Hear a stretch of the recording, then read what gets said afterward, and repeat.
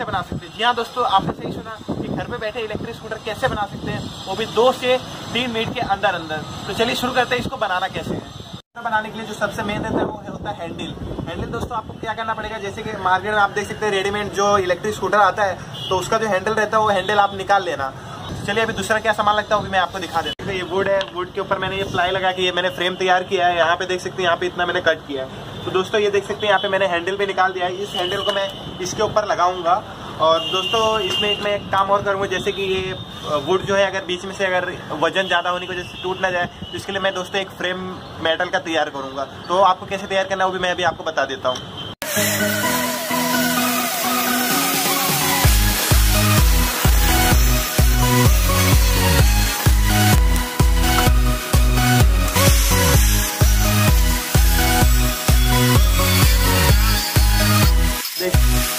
दोस्तों यहाँ पे देख सकते हैं हमने जो फ्रेम में वेल्डिंग मार दी है। यहाँ पे 2 पट्टी, यहाँ पे 1 पट्टी और 1 पट्टी यहाँ पे वेल्डिंग मारा है। तो आप यहाँ पे देख सकते हैं यहाँ 2 पट्टी के बीच में यहाँ पे हमने 2 होल के यहाँ पे किए और यहाँ पे, और पीछे देख सकते हैं हमने एक फ्रेम जैसे यहाँ पे तैयार किया है। यहाँ पे मैं जो आपको ये 2 पट्टी दिख रहा है, इसमें मैंने यहाँ पे ऐसे ऐसे होल बनाए। ये होल के अंदर आप ये जो व्हील दिख रहा है, ये छोटा व्हील मैं इस होल के अंदर ऐसे फिट करूँगा। तो चलिए ये फ्रेम जो है इसको हम अपने लकड़े में फिट कर देते हैं, जिससे लकड़ा टूटे ना और मजबूत रहे।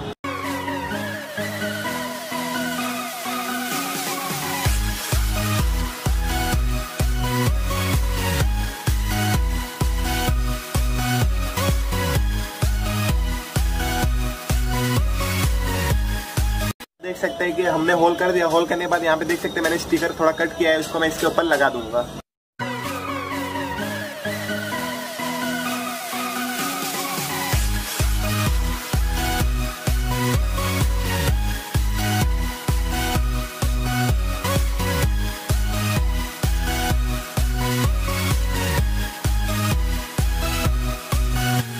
यहाँ पे आप देख सकते हैं कि जैसे कि हमने इसको थोड़ा डेकोरेट कर दिया। डेकोरेट करने के बाद चलिए हम इसको जो ये एंगल है, एंगल के ऊपर हम अपनी ये जो प्लाई है इसको फिट कर देते हैं। और जो ये देख सकते हैं यहाँ पे जो हैंडल है, हैंडल भी हम इसके साथ इसको फिट कर देंगे।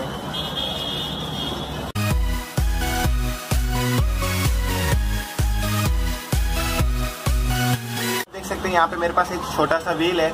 ये व्हील पे देख सकते हैं यहाँ पे एक व्हील लगा है यहाँ पे छोटी वाली, इस पे मैं चेन लगाऊंगा। ये देख सकते हैं मेरे पास एक चेन है, इस चेन को मैं इस पे रख दूंगा और उसके बाद मैं इसको यहाँ पे फिट कर दूंगा।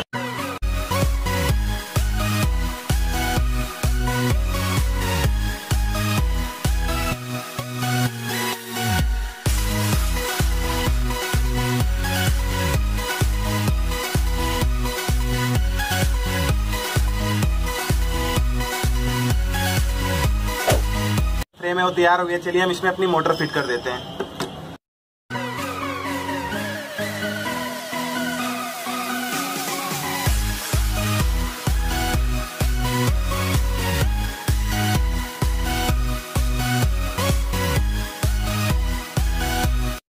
हमने ये मोटर पे चैन भी लगा दी है। चैन लगाने के बाद चलिए हम इसमें अपनी बैटरी फिट कर देते हैं। मोटर जो है फिट कर दिया। बैटरी फिट करने के लिए यहाँ पे देख सकते हैं यहाँ पे एक मैंने बनाया है, इसको मैं इसमें फिट करूंगा और इसके अंदर मैं अपनी बैटरी फिट करूंगा। तो चलिए पहले इसको फिट कर देते हैं।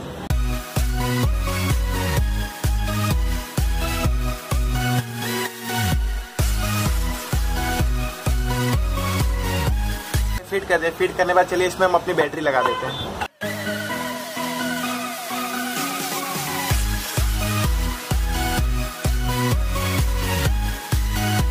मैंने स्विच लगा दी। स्विच के बाद यहाँ पीछे देख सकते हैं 2 वायर गया है। ये 2 वायर नीचे से जाते जाते ये प्लेट के नीचे से गया है। नीचे से जाने के बाद यहाँ पे आप देख सकते हैं यहाँ पे 2 वायर निकला है। ये स्विच का ये 2 वायर है। इसमें से देख सकते हैं ये मोटर का 2 वायर है। तो ये जो मोटर का 2 वायर है, एक प्लस और एक माइनस, इसमें से जो एक प्लस वाला जो है उसको हम ये जो ब्लैक है ये ब्लैक के साथ ज्वाइंट कर देंगे।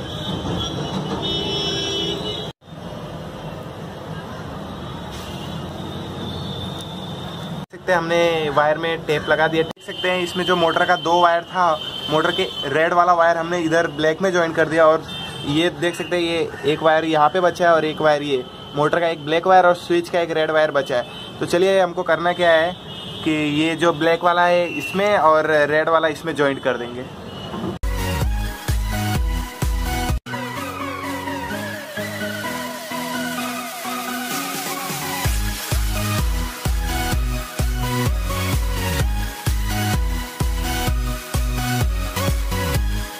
हम देख सकते हैं कि दोनों की पावर एक साथ देने के लिए हमने दो वायर, दोनों बैटरी की पावर एक साथ देने के लिए हमने यहाँ पे दो वायर लगा दिया एक दूसरे के साथ, और यहाँ पे देख सकते हैं हमने पावर भी दे दिया है। चलिए इसको स्विच से चला के देखते हैं चलता है कि नहीं चलता है। यहाँ पे आप देख सकते हैं स्विच लगा है, इस स्विच दबाने पे देखते हैं हमारा टायर जो है वो घूमता है कि नहीं घूमता है।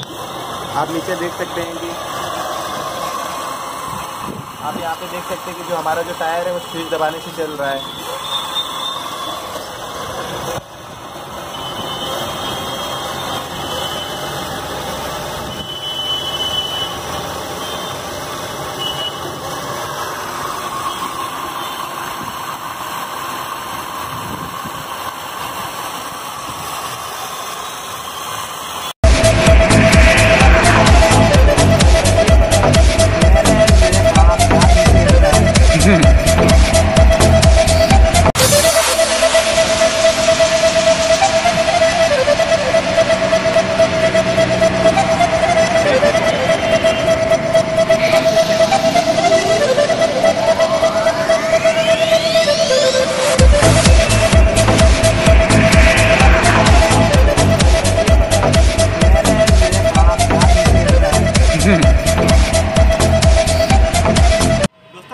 इलेक्ट्रिक स्कूटर को बनाना चाहते हो दोस्तों, आप इसे अभी मत बनाना, क्योंकि दोस्तों ये जो इलेक्ट्रिक स्कूटर है अभी पूरी तरह तैयार नहीं हुआ है दोस्तों। इसमें अभी जो हमारा पूरा ब्रेक सिस्टम है दोस्तों इसमें अभी डालना बाकी है। और दोस्तों इसको चलाने के लिए हमने एक सिंपल मेथड यूज़ किया था, हालांकि उससे साइकिल चलती तो है, लेकिन दोस्तों कुछ देर चलने के बाद जो मोटर है वो हीट होने लगती है। इससे दोस्तों क्या है, जो हमारा मोटर है जल्दी ख़राब हो सकता है। इसके लिए दोस्तों हम क्या करेंगे, जो एक स्पीड कंट्रोल यूज़ करेंगे, उस स्पीड कंट्रोल को मोटर के साथ कनेक्ट करेंगे, जिससे जो हमारी मोटर और बैटरी सेफ रहेगी और जिससे मोटर और बैटरी ख़राब नहीं होगी। तो दोस्तों उसको कैसे यूज़ करना है उसका वीडियो मैं आपको नेक्स्ट वीडियो में बताऊंगा। और दोस्तों अगर आपको हमारा ये वीडियो अच्छा लगा हो तो आप लाइक ज़रूर कर सकते हो। और दोस्तों अगर आप हमारे नए नए वीडियो देखना चाहते हैं और हमारे चैनल से जुड़े रहना चाहते हैं तो आप हमारे चैनल को जरूर सब्सक्राइब कर सकते हैं। दोस्तों आज के लिए इतना ही, फिर मिलेंगे नेक्स्ट वीडियो में। जय हिंद, जय भारत।